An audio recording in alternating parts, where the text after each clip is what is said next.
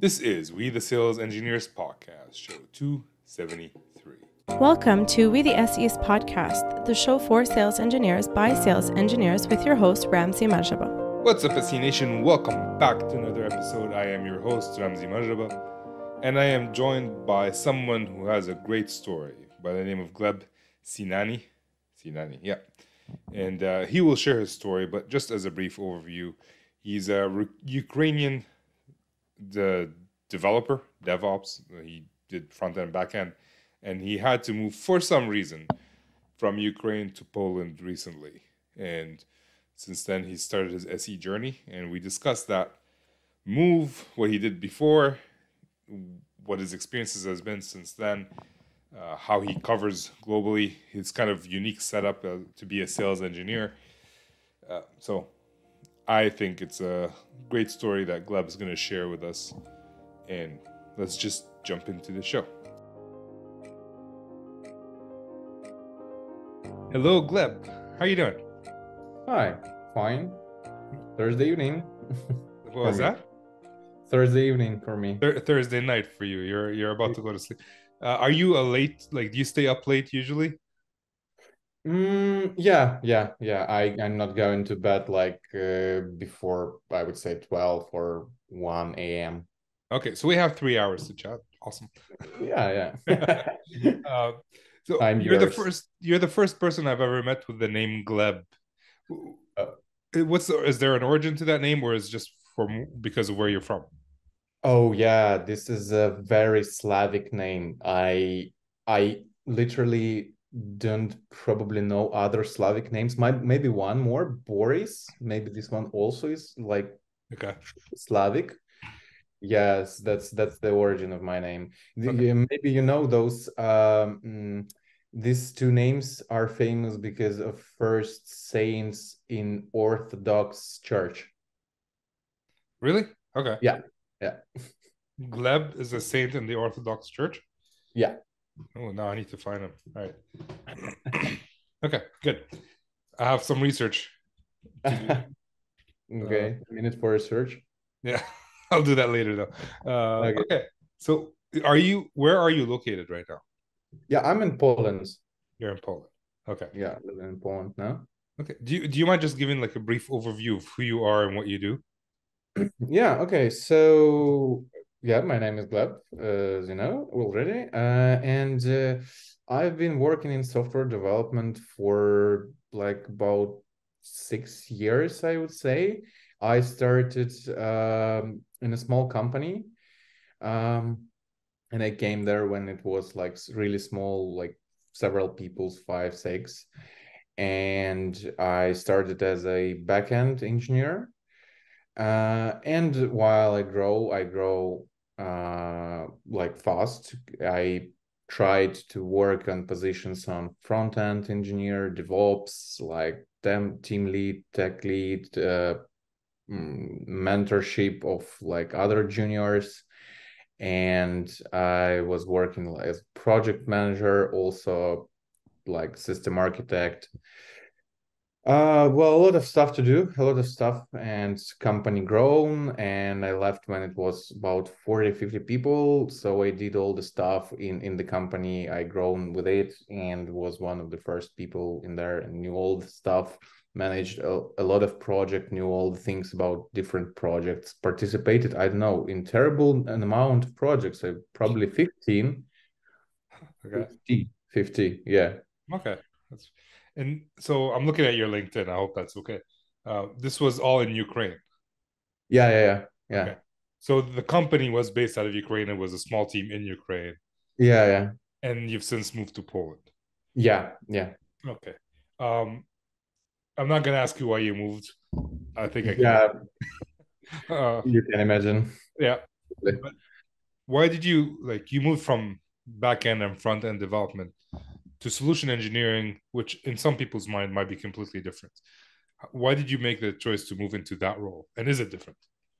Well, I like strategical thinking. I like to manage the things globally on the high level of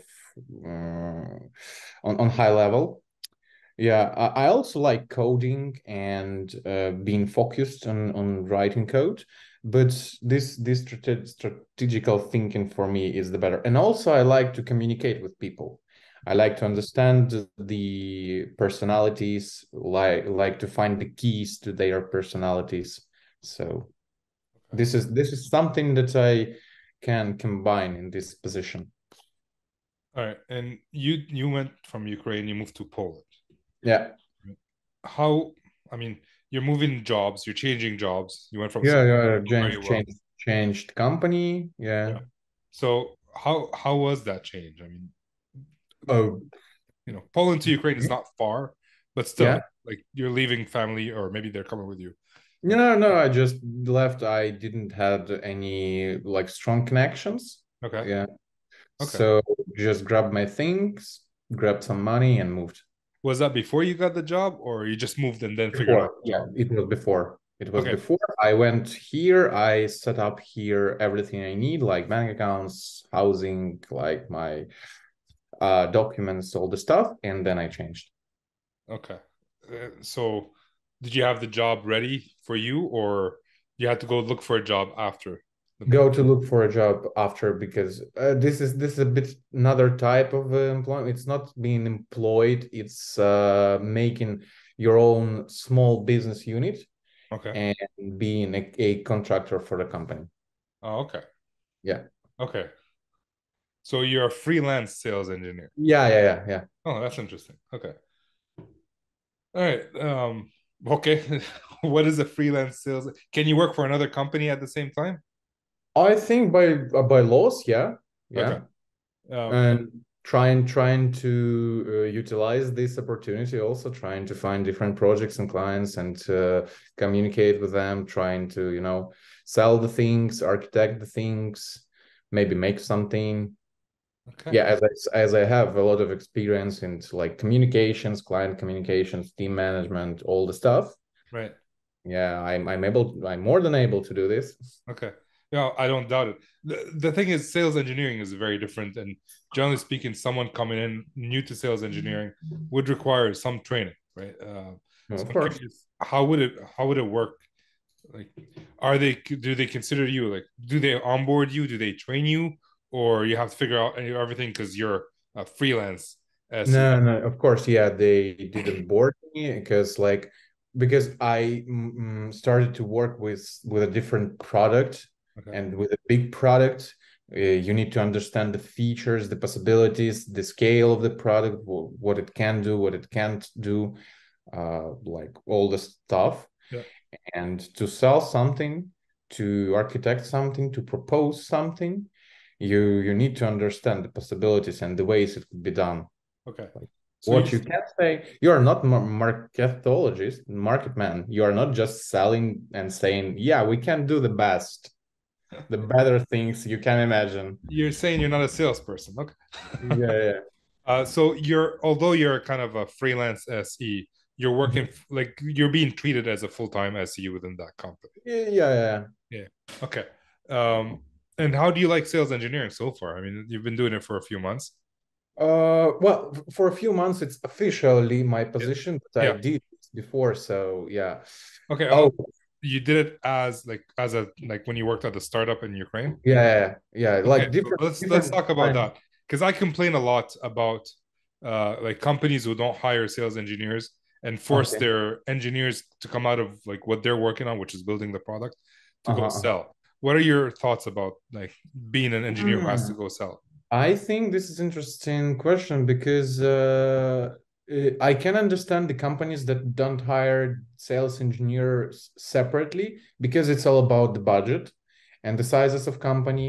And if it's not big company like, I don't know, for 20, 40, even 100 of people, they could probably don't have enough budget to hire such narrow specific people, and it would be better for them to train one, two, or three persons inside the company who are working like architects or just simple developers or something, or DevOps, I don't know, or make a team who can briefly create some kind of a proposition for Right. a client and try to sell this proposition to client using like sales. And you see, this is combination of roles. Yeah.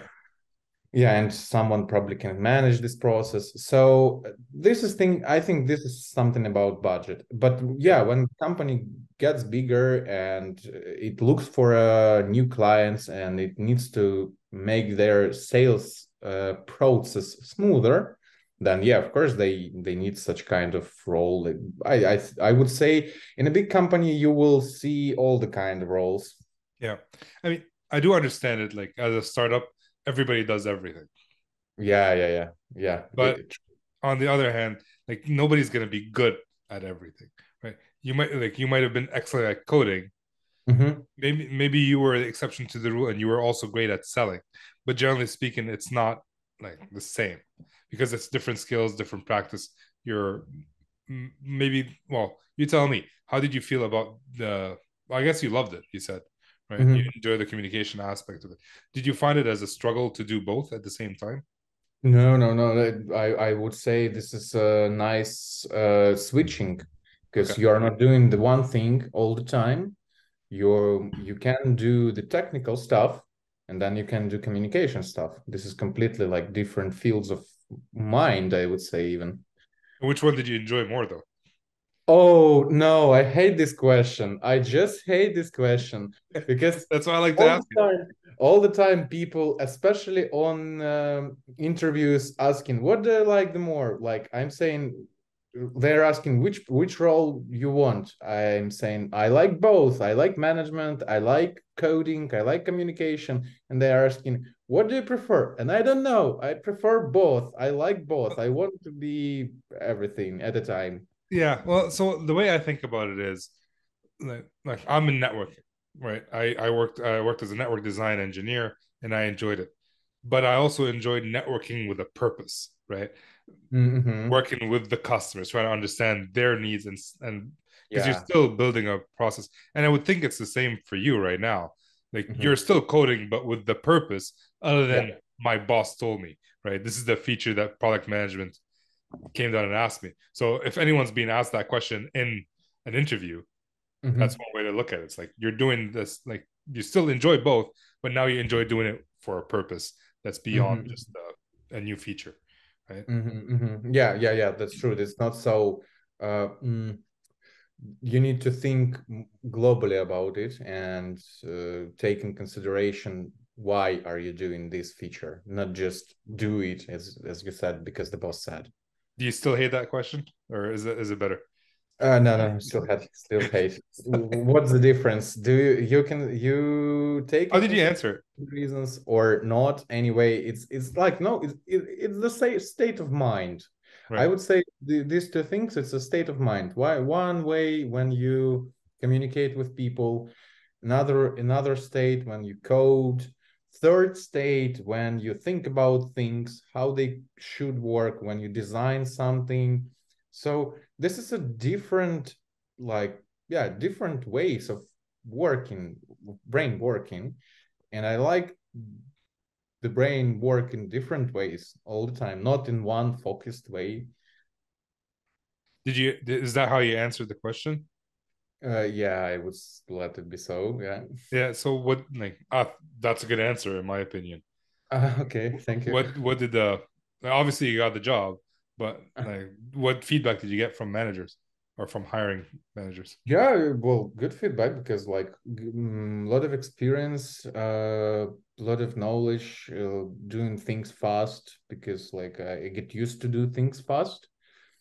And well, I just like to dig into things, to understand the core sense of things and be able to manage it even on in intuitive level, not like taken yeah on intuitive like level. So it's something I'm enjoying to understand the things deeply. And yeah, of course managers love it when you just do your work and you do it good and Yeah. in time. Oh, the main point is that you're doing it in time. Right. Yeah. Like Yeah, of course. Nobody wants a demo 3 weeks too late or a feature Yeah, ready. yeah, sure. Deadlines, all the stuff. Yeah. So that's something we need to talk about, I guess. But like you did the SE work when you were still a technical lead and system architect. Yeah. What was your view of the sales engineering role or solution engineer role back then? Did you know it even existed, or you're just doing the work?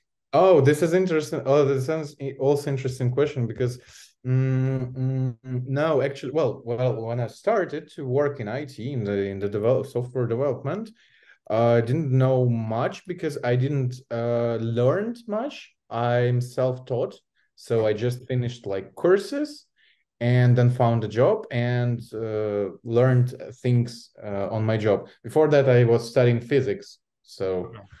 I'm a scientist by my degree. Yeah. Why do you make it sound so bad? Like I'm a scientist. That's a good thing. Like Yeah, it's but hard. mm, it's something complicated to work with, I would say. Yeah. You won't find like a job, like a normal job being a scientist. It's only being like a teacher or to work in some laboratories, but it's like Yeah. it's we're very unlikely to find such kind of job. I think my point was I've never met an unintelligent physicist. Right. Oh. It just shows like, hey, I could study physics, I could learn coding. Right. Hmm.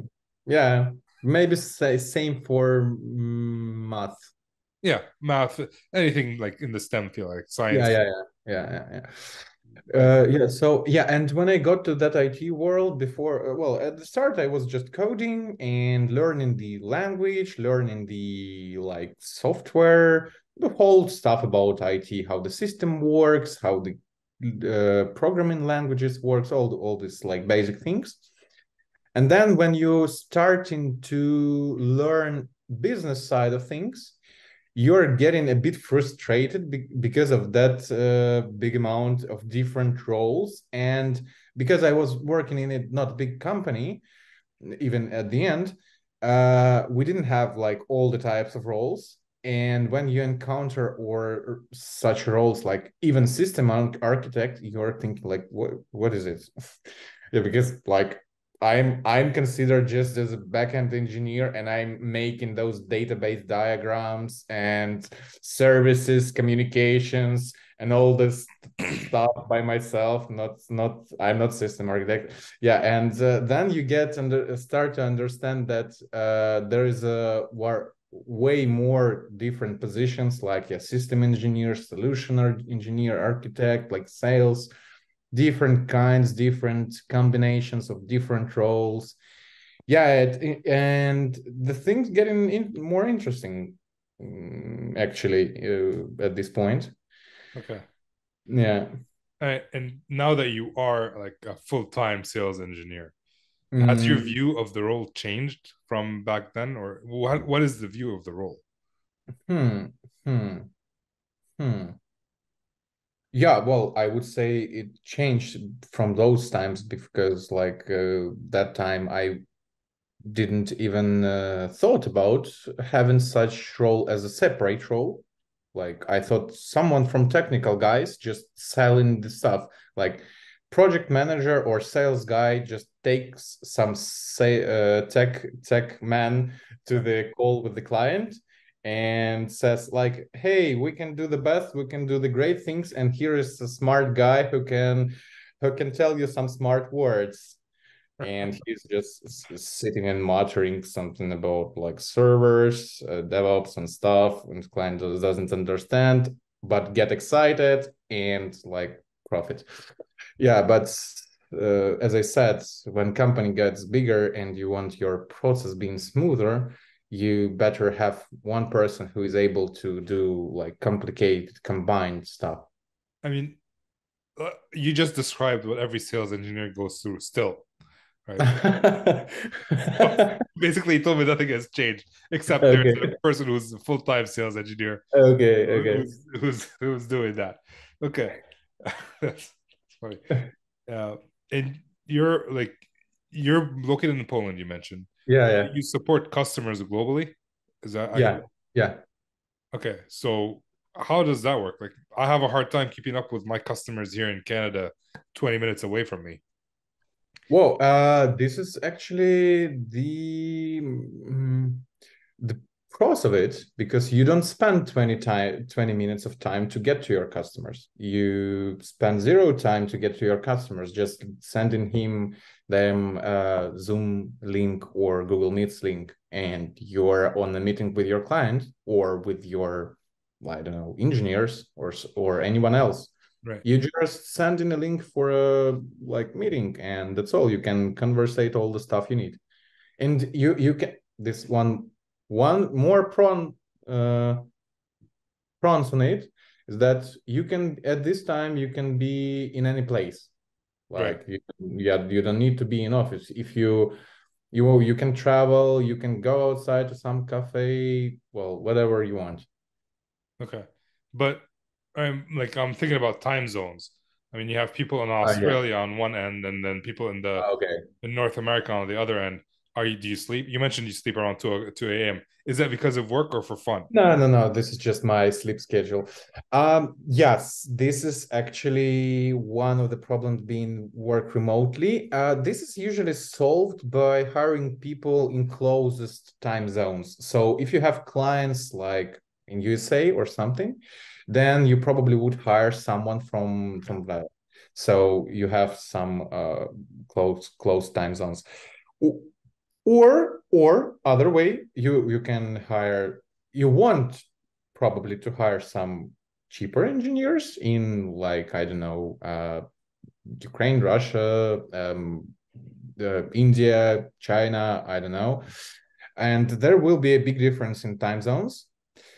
In this way, you just speak with your engineers and say, like, is it okay for you to have a schedule like night schedule? And they are, yeah, I'm fine with it.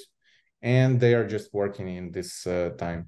I'm not working at nighttime because I'm mainly working with the people from European time zone. I have contacts with the USA people, and we just have like several calls an evening. So it's morning for them, evening for me. Everyone Cool. fine with it. Yeah. I mean, I know product managers do that all the time where they're Yeah, covering most of them are in the US, the ones that I know.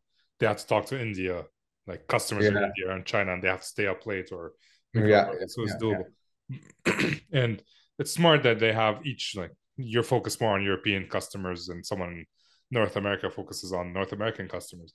Yeah, yeah, yeah, yeah. But you're part of the same team. Uh, Or are you separate mm, teams? I I didn't encounter on the configuration when these people from very different time zones are part of the same team. Okay. So you're Hmm. not part of the same team. No, we're just like separate teams, but communicate with each other. Okay, so you still collaborate and work together because one of the major Yeah, issues that a lot of SEs discuss is the fact that they don't collaborate internally yeah, yeah, yeah, yeah. within their team. So how do you manage that? Oh no, no, I lied. I lied. Actually, I have one guy from, yeah, those USA time zones. So yeah, just from my team. Yeah, okay, it's fine. Yeah, you can do this. Just your communication in evening times or morning times, Okay, and you can pass some tasks. Oh, it's also could be a plus because you can work on some task, and you can pass this task to that guy who is living in past or in future, okay, and can continue your task while you go to rest. okay. Go to yeah. Go rest. That is doable. Yeah, Yeah, yeah, because you still have some hours overlap. overlapped. Yeah. Yeah, all right. And like in terms of like being in Poland, new country, and all that, Mhm. what are some of the, I guess, challenges that you faced with we're moving to a new country, starting a new company, starting somewhat of a new role? Like, are there Mhm. challenges that you face, or has everything been hunky dory? Oh, I don't know actually, because all the challenges I have and all the challenges I experience in my life, I just consider as something usual, regular, just it's life, it happens. You need to do the stuff to live and improve yourself and stuff like that. Yeah, there obviously was some things I needed to do, like to move, to spend some money, to find a flat. I didn't know the language. I didn't know the Polish. So Did you learn it? like a bit, because I'm not communicating a lot with locals, All right. not much. But yeah, I can understand it and can speak a bit. Yeah, mostly I speak or English or like Ukrainian. Um, so yeah, there was some things like move, find the flats, make the documents, find a How did you job. find a job? Uh, LinkedIn, job You websites. just applied and Yeah. Some HR wrote me and told that, hey, there is an opportunity. Don't you want to? I said, yeah, I want to. Let's talk. okay. Yeah. It was some time ago. Actually I feel some it's getting low, like interest in hiring people Yep. these days got lower. Like year ago I could receive, I don't know, dozens of HR requests to Yep. my LinkedIn profile, and now I don't know why. Like, Uh, well, right now it's a employer's market. yeah. Like there's a lot of not as many jobs, Mhm. but there's still a lot of people looking to get into sales engineering Mhm, or mhm. any Yeah. jobs. So Yeah, I'm also thinking that like 5 maybe more years ago, there was a lack of engineers in the world in general. Like a lot of companies and a lot of employers needed people, and there was not enough. And in somewhere in that time, a lot of courses, schools, yep, trainings appeared, and yep, a lot of people started to hear that this is a great opportunity and great like jobs, and started to learn.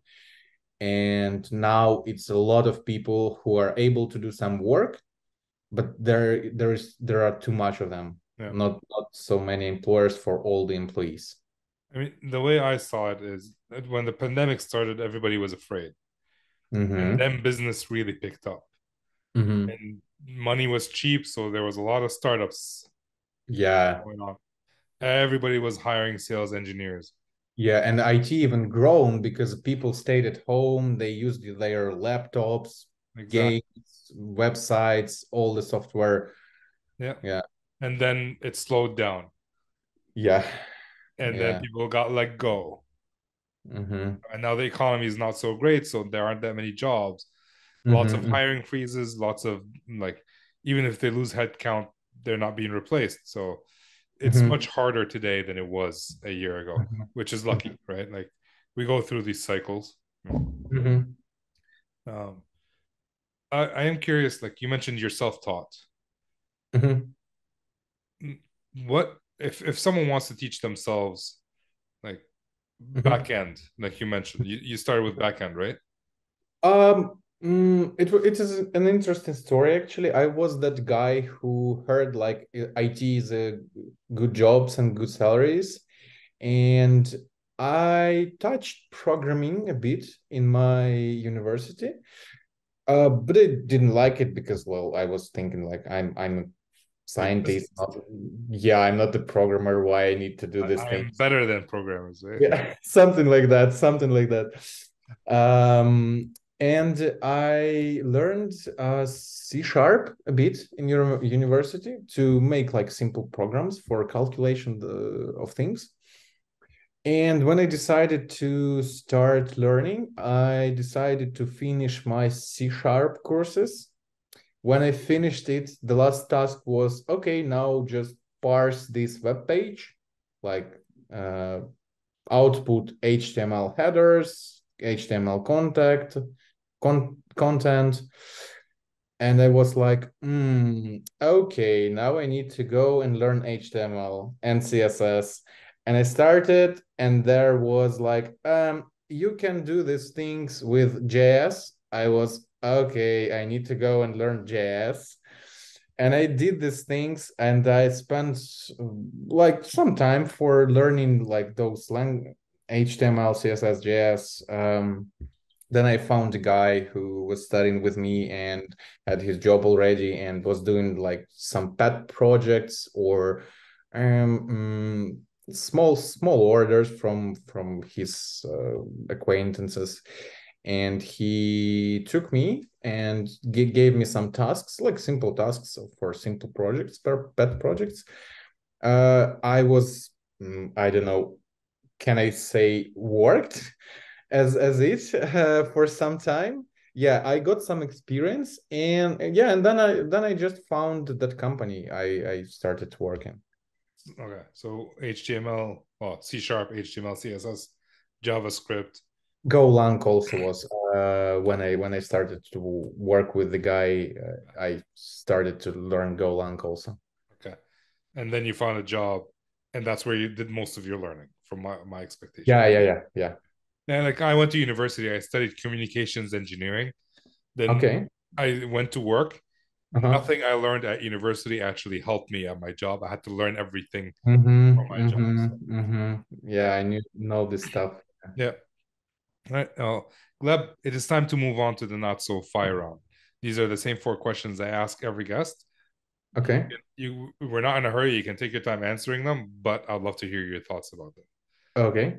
So, question number one, you briefly answered it, but I would like to dig in deeper. What do you love about solution engineering?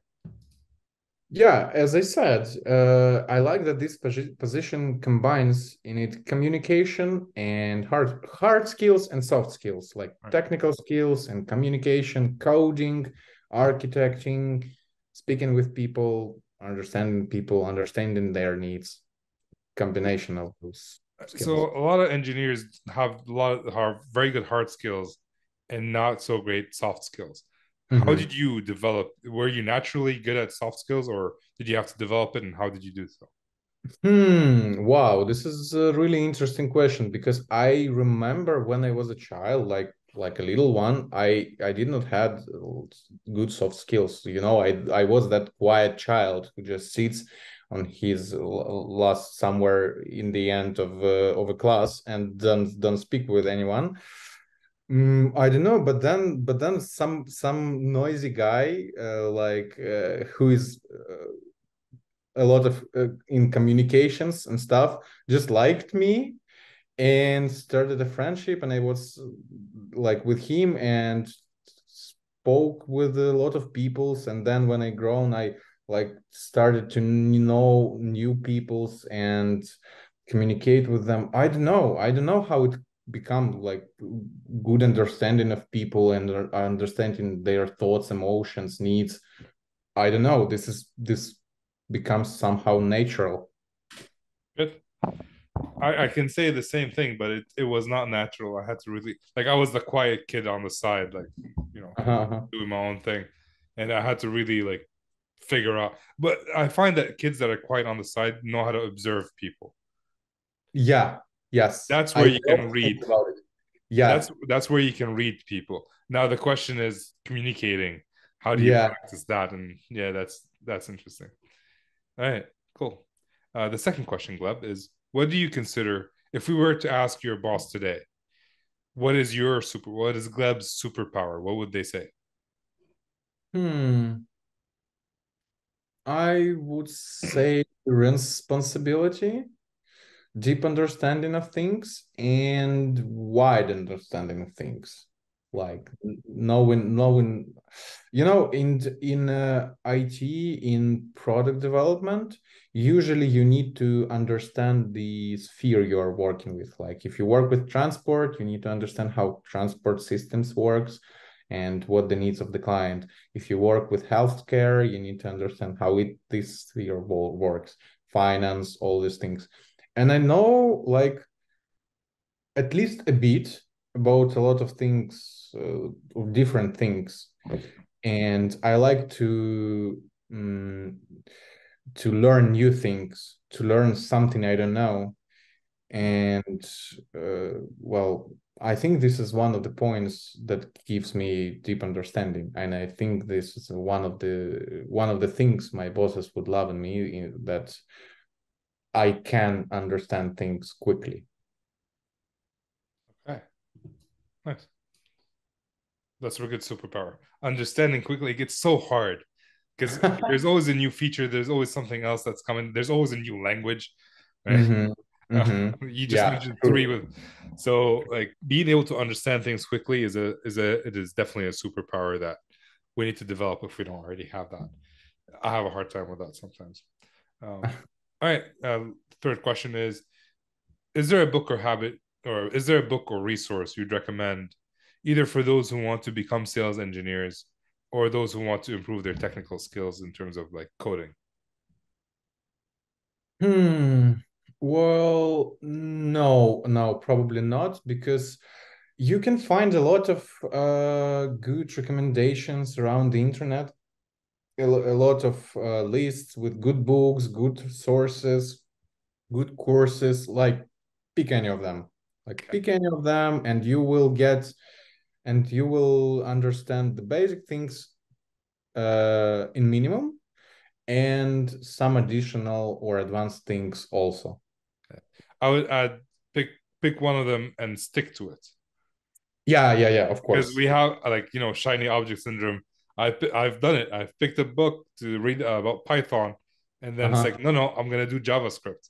It's like no, Yeah, CSS and HTML. So yeah, pick one and stick with it. So I yeah. guess the resource is Google, right? Or maybe Chat GPT. Go ask Chat GPT for a list. Yeah. You definitely need to stick it. Oh, and one more recommendation for those who are looking for it is that I remember that when I was studying a course, I had problems with understanding of some topics, like at the start. And there was very helpful hint for me at the start of the course, is that if you don't understand something, if you don't understand some topic, or some sentence or something, just skip it. Skip it for now and return later. Right. Return after some amount of topics, and you will get it. You will get it clearer. This is really helpful hint. This has Yeah. helped me very much. Yeah. It's kind of like in an exam where you get a hard question and you skip it and then you come back to it and Yeah. yeah, no, that's a good point. All right. Last question of the not so fire on Gleb. Is there a habit you're working on today to improve in your personal or professional life? Mm. Definitely not going to sleep early. That's not one of the habits you're working on. Habit to work. Yes. Networking. I would like to know a lot of more people who is in IT, who can share with me knowledge I even can't think of, and Okay. I don't think it's exist, or I just not encountering it with my day-to-day work or from people I'm working with. Okay. So, everybody listening, if you're in IT or outside of IT, connect with Gleb and he will say yes. If they want to connect with you, where can they do that?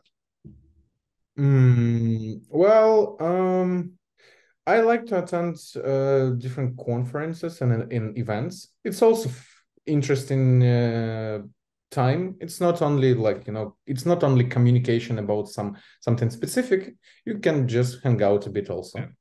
So it could be like a leisure also. Which are you going to one soon? To an event? Yeah, there is in Warsaw one HR conference on Monday. All right. So we'll attend that. All right. If people listen to this, you should go. Monday, you said?